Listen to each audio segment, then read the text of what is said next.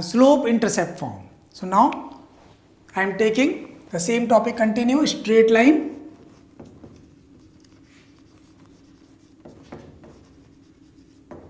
And now form is slope intercept form.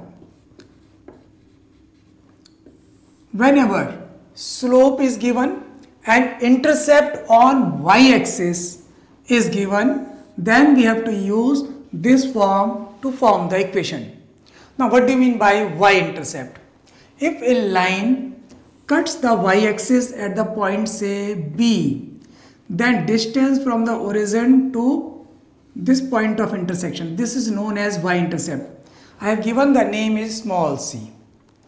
So y-intercept, length of this y-intercept is small c, and suppose this angle line makes the positive direction with x-axis theta angle, then slope is tan theta. So value of m and c are given, then we have to find out the equation of a line. So equation of line, suppose we'll take a general point on this line, say x comma y.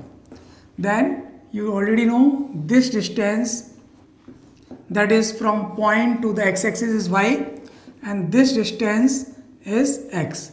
So this will be, say this point is M, point P. So this distance is, that is x. This angle is theta, so this angle is also theta. So now what is the value of tan theta? That is M. You can find from the triangle PBM. Tan theta is perpendicular upon base. So value of PM. PM is this value. So total length from this to this is y, and this length is given to you c. So length of this portion is y minus c. Substitute the value here. Y minus c, and bm, this value is x. So m is equal to y minus c upon x. So m into x is equal to y minus c. So y is equal to mx plus c. That is known as slope intercept form. M is the slope and c is the intercept on y-axis. Now I will tell you about the different cases of this. First case, you can see from this graph here, value of m is positive and c is also positive. Second case,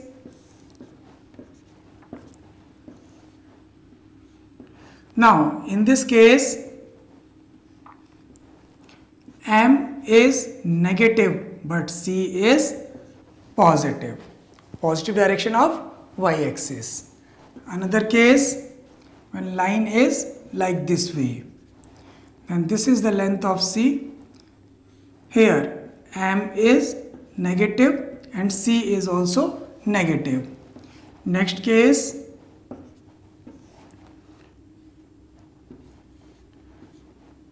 here m is positive but c is negative. So according to the sign of m and c, we can decide which type line you are getting. So it is clear. Now I am telling you the next form. So intercept form is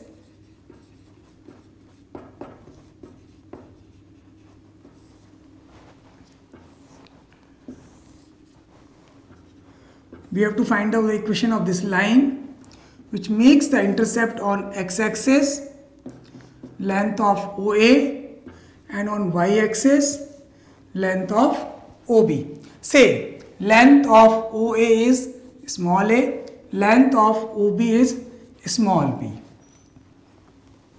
Take a point P on this equation. Suppose this is the general point on the line xy. Then distance, this will be y and this distance will be x. If I will join OP, then you can see from this diagram area of triangle OAB is equal to area of triangle OPA and area of triangle OPB. Now, what is the area of triangle OAB? This triangle. So, you can say this angle is 90 degree. So, half base into altitude. Now, area of triangle OPA, this triangle. Now, this is the base, altitude is perpendicular. So, half base into altitude. Area of triangle OPB. Now, so base is B and altitude is X. Half we can take common and cancel. You will get AB is equal to AY plus BX. Now divide by AB. So it becomes AY upon AB plus BX upon AB. So this B cancel, this A cancel. So you can say X upon A plus Y upon B is equal to 1. This form is known as intercept form, where A and B, A is known as the x-intercept, B is known as the y-intercept. If length of intercept on the axis are given, then we have to use intercept form. Now you can see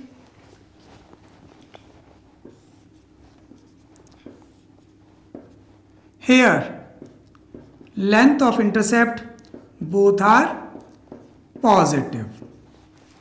Now, if the line is this type, then this value will be negative and y-intercept B is positive.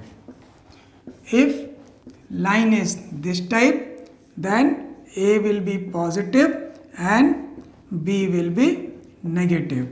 If line is this type, this length is A, this length is B, both are negative. So it is clear from this diagram when you have to take the intercept positive or negative. One more thing, if your line passing through the origin, say this is the line. Now here both intercepts A and B both are zeros. Okay, it will not make any intercept. Here we can't use this form. We have to use another form here. The form I told you is before just that. The form is slope intercept form. This form we have to use when the line passing through the origin. So in that case value of C will be 0. So Y will be equal to mx. This form we have to use whenever line passing through the origin. Okay. Now depends on the m. If acute angle, then m is positive. Obtuse angle, m is negative. Now if line is equally inclined with the axis, means this angle and this angle are same, then you can say each angle will be 45. So tan 45 is 1. So equation of this line is y is equal to x. Now one more line. See here in this diagram.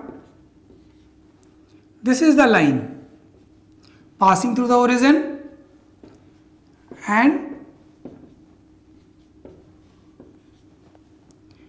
here angle will be say this one. This line is also equally inclined with the x-axis and y-axis. Both angles are equal. So now with the positive direction of x-axis, it makes the angle 135 degree. So in that case, slope will be tan 135. So m is minus 1. So equation of this line is y is equal to minus x. So whenever line is given equally inclined to the axis, then always we have to take slope as a plus minus 1. Remember this, whenever this is given that line is equally inclined to the axis, so always take value of m as a plus minus 1. If line passing through the origin, then always be a constant term will be 0, that is intercept made by the line will be 0. So normal form we have to use whenever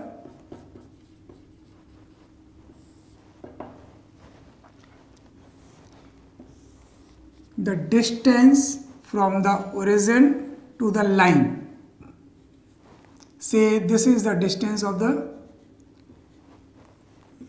origin from the line, say P. We have to find out the equation of the line. Take a general point on this line. Say this is the point, or anywhere we can take a point, no problem. Okay. Now, O, this point say A, this point say B. Now this is the perpendicular. Now see the triangle OAP, and this angle is alpha. Two things are given here. One is the distance from the origin to the line, that is P, and this perpendicular makes the angle alpha with the positive direction of x-axis. So alpha is the angle which makes the perpendicular with the x-axis, and theta is the angle which makes the line with the positive direction of x-axis. So it should be clear what is the difference between theta and alpha. Alpha means the perpendicular makes the angle with the positive direction of x-axis. So value of alpha lies between 0 and 2 pi, and P is always be positive. Now if these two things are given, then find out the equation of a line. First thing, see the triangle O, we are giving some name to this point, says D. Triangle OAD. So value of cos alpha is base upon hypotenuse. So value of OA is P upon cos alpha. This length you got. Same way, now use triangle ODB. So value of sine. If this angle is alpha, this angle becomes 90 minus alpha. This is 90 minus alpha, this is 90. So this angle becomes again alpha. So sine alpha is perpendicular upon hypotenuse. So you will get the value of OB is P upon sine alpha. If you use intercept form, x upon OA plus y upon OB is equal to 1. Put the value of OA and OB here. So value of OA is P upon cos alpha, y. OB is P upon sine alpha. So now we can see from here x cos alpha plus y sine alpha is equal to P. That is the equation in normal form. So whenever alpha and P is given, then we have to use this form to find the equation of a straight line. X cos alpha plus y sine alpha is equal to P. Value of alpha varies from 0 to 2 pi. P you have to take always be positive. Now see in different cases, value of alpha. Suppose line is this is the perpendicular, then this is the angle alpha. Now say this x and y axis. Suppose line is this is the perpendicular, then this angle will be the alpha. So it depends which type line you are taking. According to that, we have to take the value of alpha. This angle is perpendicular, then angle will be start from x-axis till this one. That is the value of alpha. So you can take in different cases the value of alpha.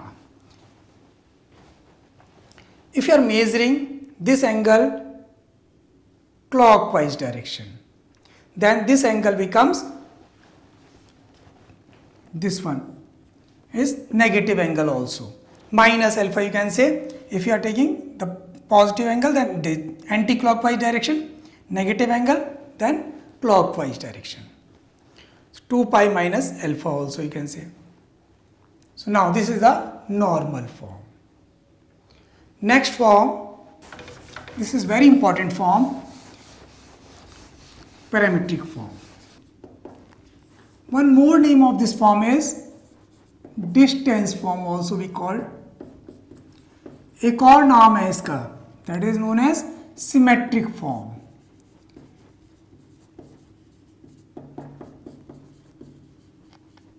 Parametric form, distance form or symmetric form.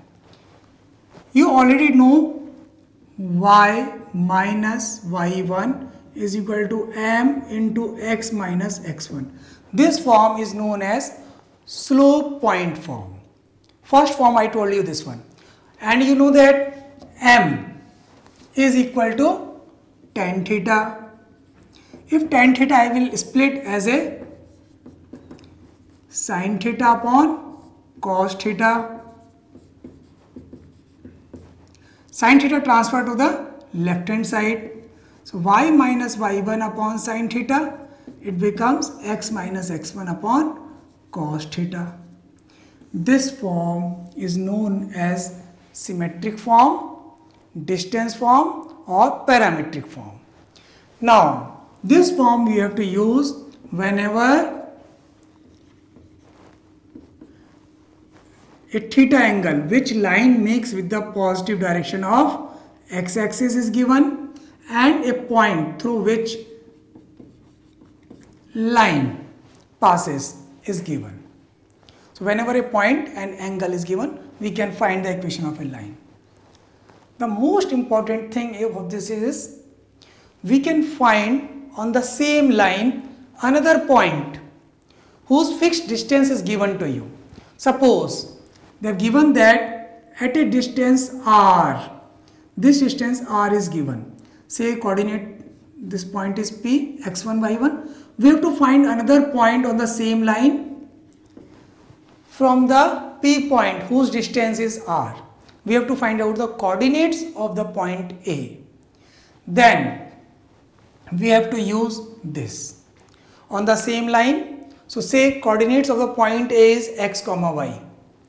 This is a general point, anywhere you can take on the line, and this distance is r is given. We have to equate this equal to r. Then coordinate of x is x1 plus r cos theta, and coordinate of y is y1 plus r sin theta. That is the coordinates of the point A. Now we want to find another point on the same line at a distance r from P. Say this is the distance r, this is another point B. Then we have to take negative r. Here if you are taking the point above the P, take positive r, and below the P then negative r. So r becomes negative x1 minus r cos theta, y1 minus r sin theta. Another point on the same line whose distance is r. If we combine these two results, we can write like this way: x1 plus minus r cos theta, y1 plus minus r sin theta. So this is the formula we will use to find the another points on the same line at a distance r. So point is given, distance is given, then we can find the coordinates of the points A and B with the help of this. This is very important formula. Now I will take the examples based on this result. I am taking the example based on symmetric form, or you can say distance form or parametric form. Now first example is find the distance of the point whose coordinates are 2, 3 from the line 3x plus 2y is equal to 17 measured parallel to the line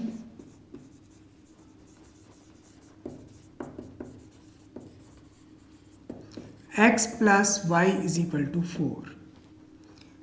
X plus y is equal to 4. Now, first of all, you should understand the question. What is the question is saying?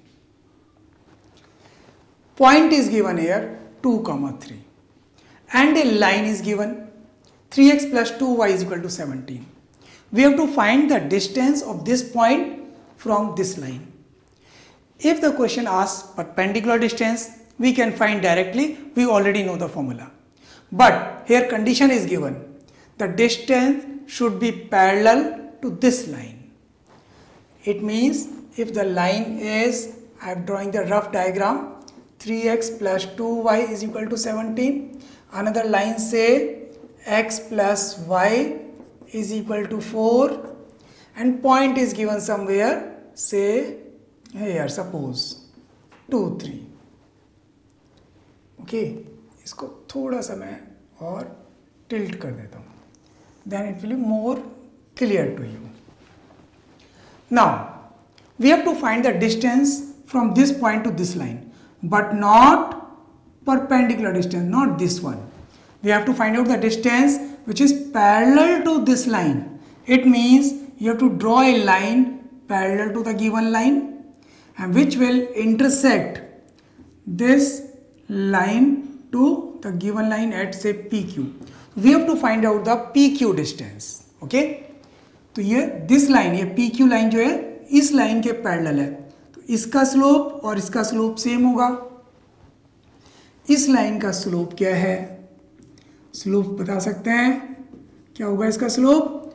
Minus coefficient of x upon coefficient of y minus 1. Now this line and this line are parallel, so slope of this line is also minus 1 and passing to the point 2, 3. So equation of this line is y minus y1. Slope of the line will be same, minus 1 into x minus x1. Simplify this, y minus 3 is equal to minus x plus 2, or you can say x plus y is equal to 5. Say this is equation number 2 and this is equation number 1. After solving these two equations, 3x plus 2y is equal to 17, you will get the coordinates of the point Q, that is the intersection point. Then with the help of distance formula, we will find the distance between P and Q. See here, how to solve these two equations. Multiply the first equation by 2, it becomes 10, subtract it, this will be cancelled, so value of x is 7. Put the value of x is in the equation number 2, so value of y is 5 minus 7. So now coordinates of the point Q you got 7 minus 2. Coordinates of the point P already you know, 2, 3. Now distance you can find with the help of distance formula. 7 minus 2 whole square plus minus 2 minus 3 whole square, square root of this. For 7 minus 2, 5 square is 25 and this is also 5, minus 5 whole square is again positive 25. So distance will be get root 50, or you can say 5 root 2 units. That is the length of this point from this line if the length is measured parallel to the given line. The distance is parallel to this. So this type questions you are able to do.